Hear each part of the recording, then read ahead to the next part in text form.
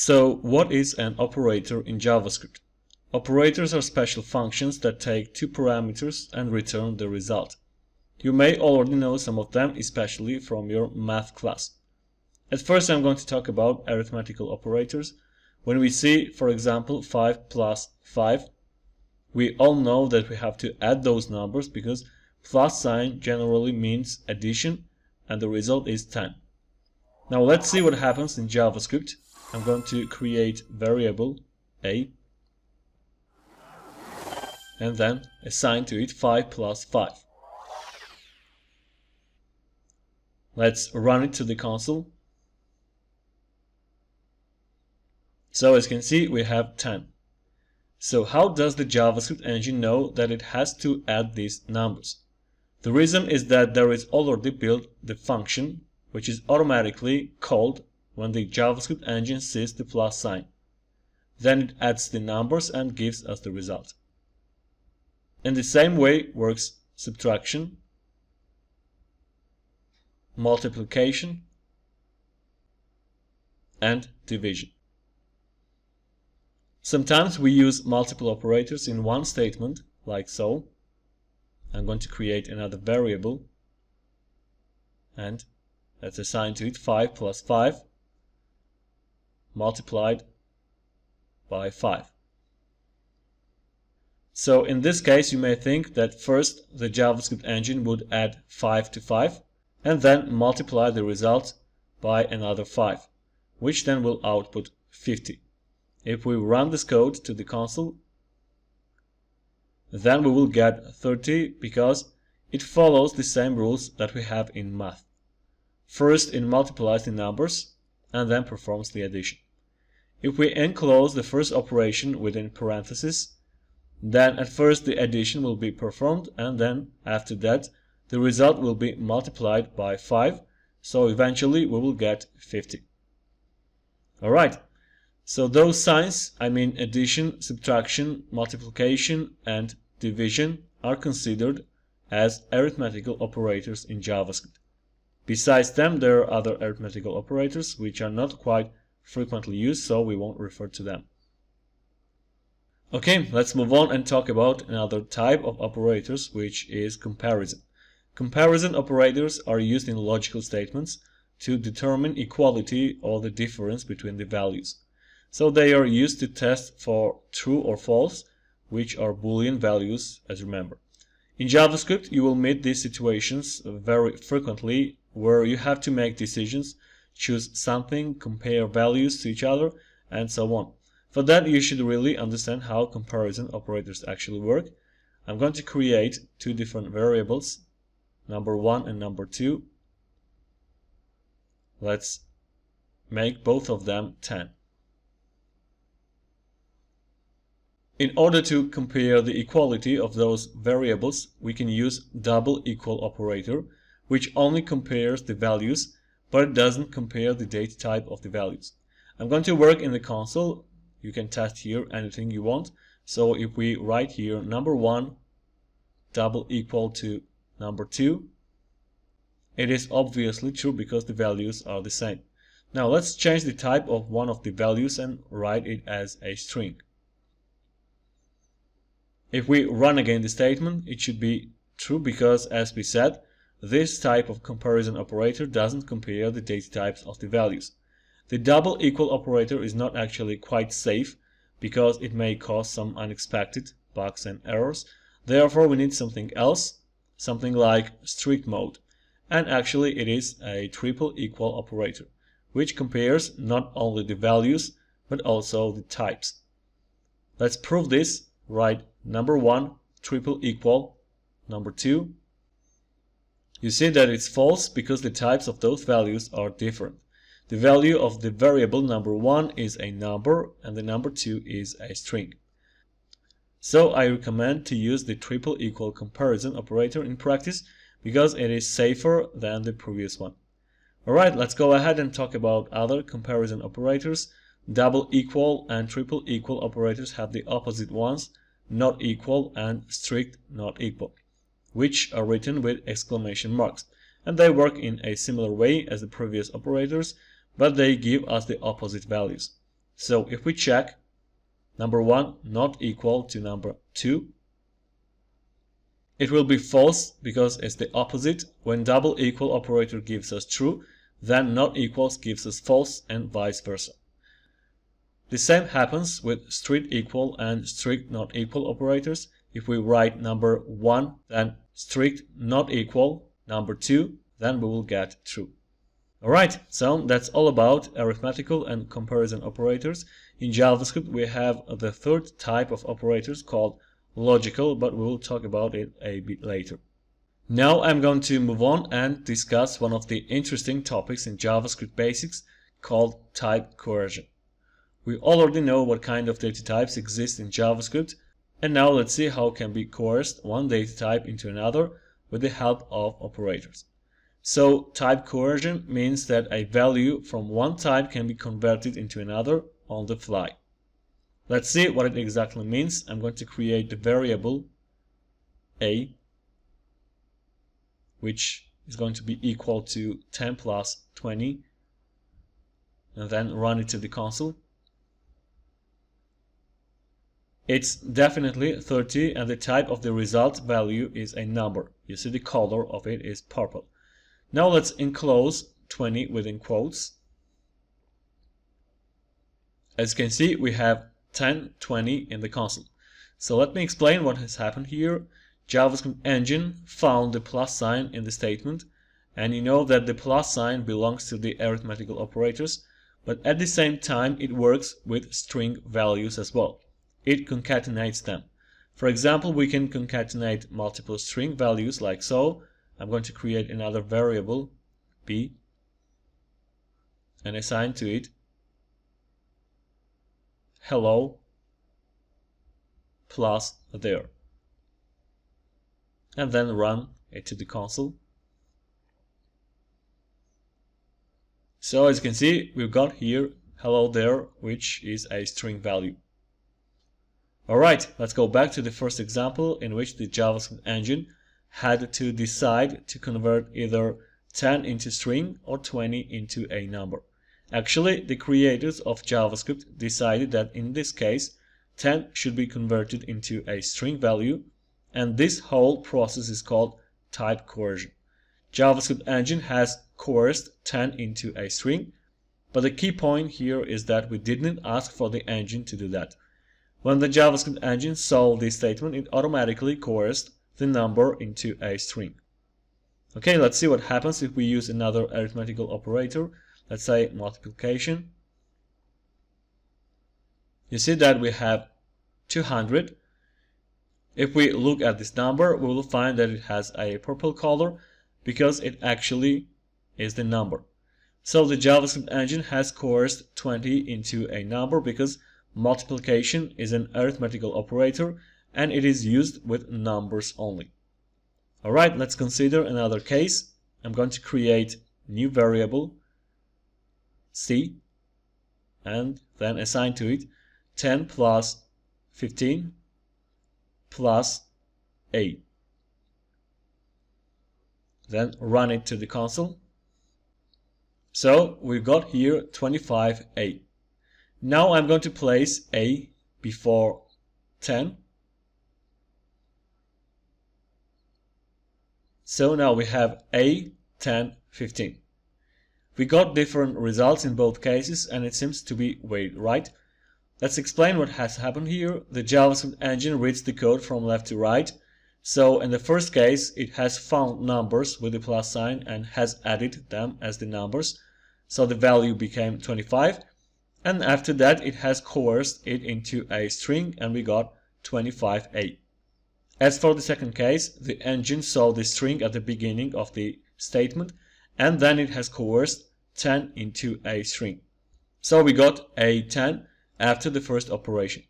In the same way, it has coerced 15 into a string. Therefore, we got the string value a, 10, 15. Remember that all of these things happen on the runtime, I mean on the fly. Type coercion is a kind of odd process, so you should understand it well. Alright, type coercion occurs with comparison operators as well. I'm going to write in the console 5 triple equal 5. It is true and there is nothing surprising here. Now I'm going to write 5 triple equal to 5 and then again triple equal to 5. So from a human perspective, you may expect here the value true, but we have false instead. It is kind of weird, right? Let's figure out what has happened. 5 triple equal to 5 is definitely true, and true is a Boolean value. So we got true after the first triple equal. After that, the next triple equal has compared the Boolean value true and the number 5, and we got the result false. Make sense? Actually, this is what happened on the fly. True triple equal to 5. Generally, the Boolean values can be coerced into numbers. I mean that the value true can be coerced into 1 and false into 0. To prove that, I'm going to write true double equal 1. As you remember, double equal compares only the values and not data types. So here we have true. The same happens with the false. If we compare it to 0, then we will get true. But in the case of triple equal, we have the opposite. So if we compare true and 1, it should be false. And in case of false and 0, we will get false as well. Alright, so that's it about type coercion. Now I'm going to move on to the next topic and talk about the conditional statements. When you write the code, almost every time you want to perform different actions for different decisions. For that, we frequently use conditional statements. In general, the conditional statement is the part of decision making in JavaScript. The conditional statement is a statement that will evaluate the condition to be either true or false. Almost every programming language uses conditionals, and JavaScript is no exception. When you want to execute the block of code, if a specified condition is true or false, we use if-else statement. Alright, let's go ahead and create the variables. I'm going to call the first one kid, and let's use here the name that can be either male or female. For example, Alexis. Then I'm going to create another variable, gender. Let's make it male. Now let's go ahead and use the if-else statement and check some condition. So in order to create the statement, we have to use keyword if, followed by parentheses, in which we have to insert the condition. Let's compare gender and male. So the condition should be followed by curly braces, in which we have to insert the block of code. I'm going to run to the console. Kid plus is my son. So if the condition is true, then this block of code will be executed. If we save, then we will get Alexis is my son. Let's use else statement. For that we need keyword else, followed by another block of code. I'm going to copy this line of code, paste it here, and change son into daughter. Again, we have Alexis is my son because still the condition is true. If we change the gender and write female, then the condition will be false, the block of code inside the if statement will be skipped, and the code inside the else statement will be executed. We have here Alexis is my daughter. In general, it's not necessary to use else statement, it depends on whether you need it or not. Alright, sometimes we need to make a correct decision out of several conditions. This is the case when we need to use an advanced form of if-else statement, and it is called if-else-if statement. There is nothing special about this statement, it is just a series of if-else statements. To create an else-if conditional, you need the keywords else-if followed by a condition in parentheses and the block of code inside the curly braces. You can write multiple else-if statements as much as you want, but else should be only one. Let's go ahead and create a variable. I'm going to call it prof and assign to it the value teacher. Imagine that we want to get the relevant descriptions for the multiple professions. For that, we need to use several conditions. So if profession is teacher, then I'm going to log to the console prof plus teaches students, then create else if statement and compare profession to composer. So if this is true, then I'm going to log to the console prof plus creates music. And finally, I'm going to use else statement, in which I'm going to run to the console professions do not match. So if we run this code, then we will get teacher teaches students. That's because the first condition is true. Now I'm going to change the value into composer. Now we have composer creates music, and the reason is the same. Let's change the condition in the first if statement, and instead of the teacher, write the same value, composer. You see that both conditions are true. You might expect to get both results to the console. So let's see what happens. We have the result from the first if statement. That's because, as we already said, when the engine finds the true condition, then it terminates executing all the remaining statements. Alright, now change once again the value of profession into, let's say, engineer. You see that the professions do not match. It means that all the conditions are false and else statement is executed. Again, remember that we can use it only once. Okay, in order to check the multiple conditions simultaneously, in JavaScript we can use another type of operator which is called logical. The logical operators are used to determine the logic between the data.